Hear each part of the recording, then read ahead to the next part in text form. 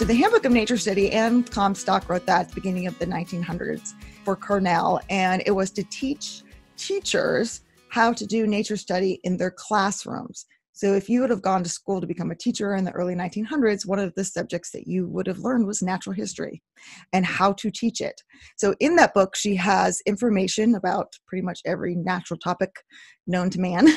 And then she has questions in there that a teacher would use to kind of prompt the child through an object lesson on, I think, frogs or something like that. But she would have the real object, obviously, in the classroom. So when your child's reading that at home, they probably aren't going to have all those things readily available to them. So those questions aren't something that they're going to answer. They don't even necessarily have to read through the questions. It's more reading through the informational part.